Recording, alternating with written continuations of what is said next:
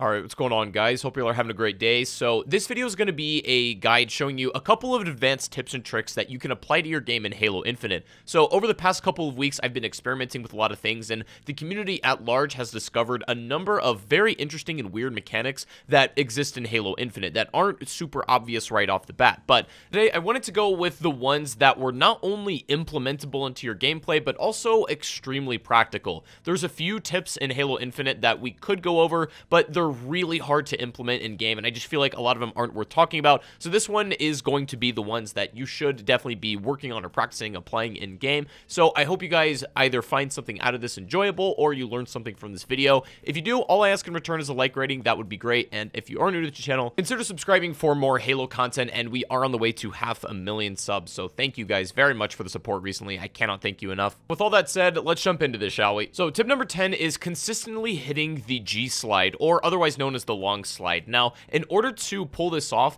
this requires you to sprint off any ledge, and honestly, any height really works, but a lot of the crouch jump height items seem to work the best, as such what I'm going around now, but this might take you a little bit to get the inputs correctly. You essentially need to sprint off of the ledge and then tap your crouch button as soon as you hit the ground. It has to be pretty much frame perfect as well. It might take you, again, a while to get the exact timing down, and don't feel bad if you don't hit it every single time, but doing this correctly and implementing it into your game, you can move around the map at unbelievable speeds, catch enemies off flanks, or also, it's just a really good option to move also in gunfights if you're able, or to escape them. The practical use for this technique is literally limitless, and it can be applied in any map. You just have to get creative with the objects and structures around the map. Pretty much any ledge will work, but once again, you may not get the inputs correct every single time, but it's worth going around in a map and just practicing it a little bit and building the muscle memory in. A few tips I have for this: if you run off the ledge and you're noticing you're getting a slide, but it's not nearly a quick one or like a super slide, then you're inputting it too late. However, if you hit the ground off the ledge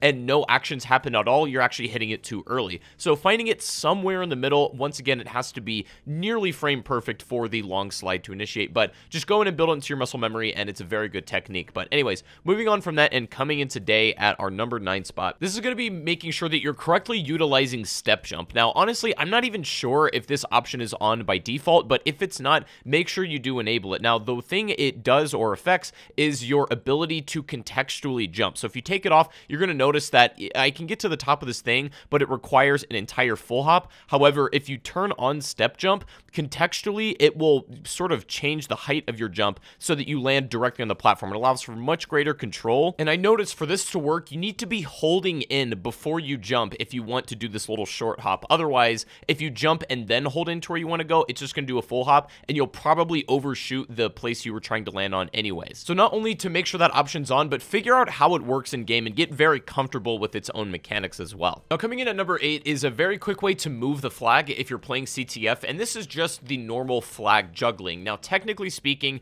there are faster ways to move the flag, but a lot of them I find to be very impractical when it comes to real games. The most practical way to efficiently move the flag, in my opinion, is just by straight up flag juggling. However, if you get used to other techniques, specifically utilizing the grapple shot, but as you guys know, that's not always at your disposal. So this is something that you can do without any external equipment or gear that you need to find on the battlefield, and it's an extremely efficient way to move the flag. It also allows you to break out into a gunfight very quickly if you need to, as you're constantly swapping between your weapon and the flag. You're pretty much never caught slipping when you need to engage somebody very quickly. So coming today at the number 7 spot is a pretty interesting one, and this is changing the offset view of your weapons. Now, this can be done for every weapon type by selecting it in the UI menu, and you can adjust the horizontal, vertical, and also depth offset, and this just changes where the position of your gun is on your screen. Now, it's important to keep in mind, this does not change your aim or your actual center reticle at all. This simply changes the position of the model of the weapon on your own screen. So really what it does for bigger weapons in particular, like the Spanker or even the Ravager, is it moves it ever so slightly so that you can actually see more of your screen. And again, it makes a bigger difference on some weapons than others. Like, the bulkier the weapon is,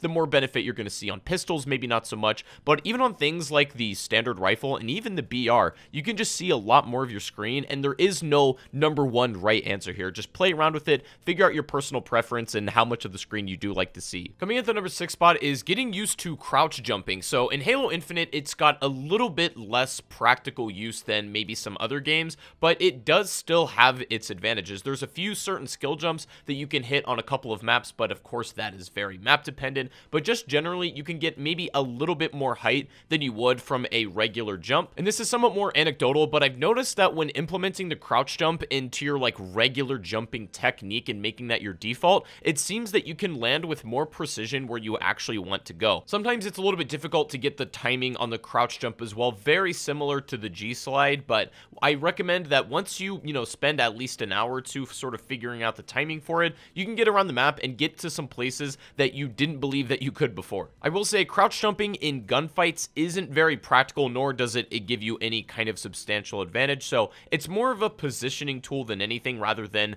a, catalyst for winning gunfights, but worth getting the hang of regardless. Tip number 5 is something we actually talked about in a previous video, but for those of you who have never seen it, this is the dropping your weapon instead of swapping. Now, this is very situational, however, it's extremely applicable in-game. Basically, swapping weapons to whatever you have is slightly longer than just dropping the weapon itself. Now, this is very good, especially with like power weapons that you're going to be getting rid of anyways, or even when everybody is just with an AR start also with pistols, and then when you and your opponent are evenly matched and are dealing roughly the same damage to each other, the player that drops their weapon to get the next shots off their secondary gun is going to win the gunfight just because it is faster. So definitely worth something getting the hang of, and it's a lot of fun too. But tip number 5, this one's kind of more general, but just having a really good in-game awareness about what the enemies are using, or specifically the gunfight you're about to engage in, what they have. And this is so important just because it's going to help your decision making as long as you're paying attention. The best way to make this implementable in-game is, number 1, pay attention to the kill feed so you can see what people are using,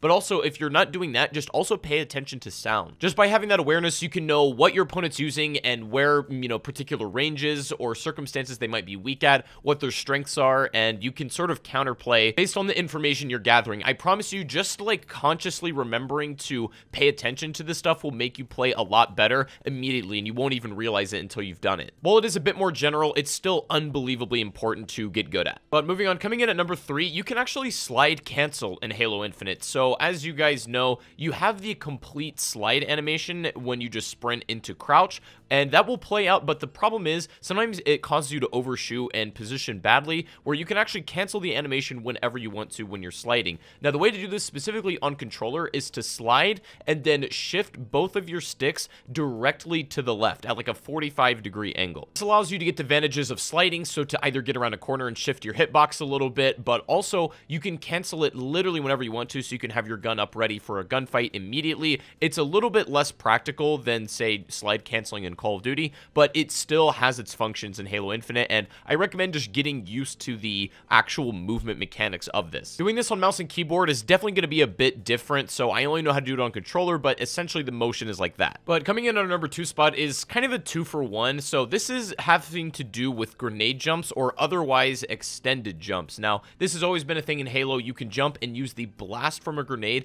to push you up a little bit higher, but the problem is in Infinite, this is very impractical. Not only will it, obviously almost kill you, but using a plasma grenade will give you more height, but it's also significantly more risky. However, sometimes it is situational, but the way more implementable one, in my opinion, is using this with a repulsor. You can simply aim at the ground, jump, activate the equipment, and get a ridiculous jump height. You can use this in gunfights to throw people off, or just reach areas that the enemy doesn't expect you to be. Just figured I would include both techniques regardless of its implementability. I don't know if that's a word, but it's just good to have that knowledge, I suppose. But finally, coming in at the number 1 spot is avoiding taking as much damage in gunfights as possible, and the way to pull this off is by spamming crouch when you have really no other options. And it might look hella toxic, and to a degree it is, but it is so important in order to avoid damage when you and your enemy are basically evenly matched in any individual gunfight. Now, interestingly, you can change your slide behavior to hold instead of tap if you want a little bit more of a consistent experience with this crouching, where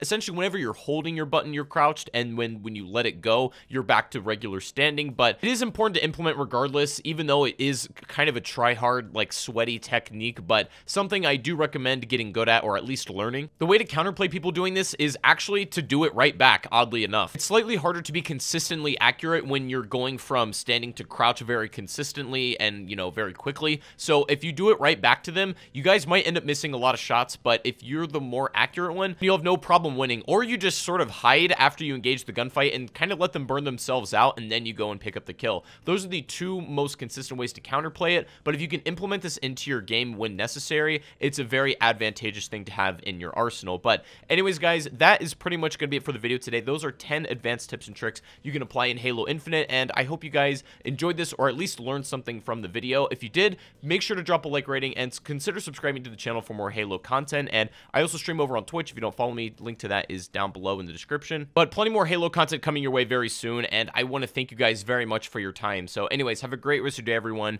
Thank you for watching again, and I'll see you all in the next stream or the next video. Take it easy, and peace out.